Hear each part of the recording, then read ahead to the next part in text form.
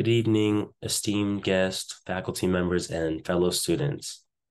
As I stand before you today with a heartfelt gratitude, I invite you to embark on my journey and a journey about my college experience. During my college experience, I had many trials and tribulations, such as the transition from high school to college, new responsibilities, and adjusting to the new environment. Also, I faced personal challenges during this period, like having to learn how to study, the different curriculum, and time management. I would say the biggest thing though would be the transition from high school to college, because in high school I could get away with a lot more than I did in college, such as not having to study as much, which caused the lack of not knowing how to study and just kind of not putting as much effort in. So basically, learning all these skills in college uh, formed to be very challenging at the beginning.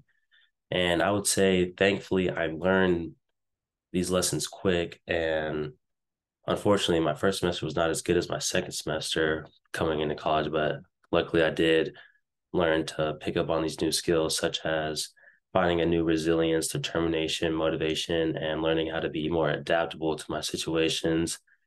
And also, I gained some valuable skills such as learning how to manage my time better. So, knowing when I need to study, just being more organized, and then also learning just how to study, using the textbook, using the online resources provided, and also just meeting new people.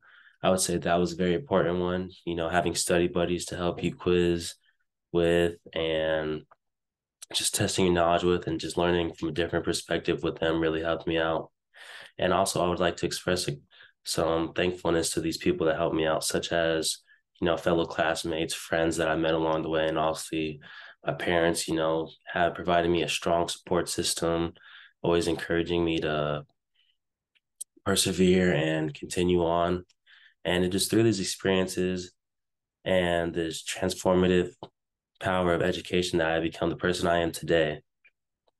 And I would say education is just very important in general. Lifelong learning is always an essential skill, an essential thing to have.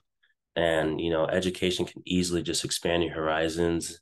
And education and learning things is always a gate to new opportunities in this world.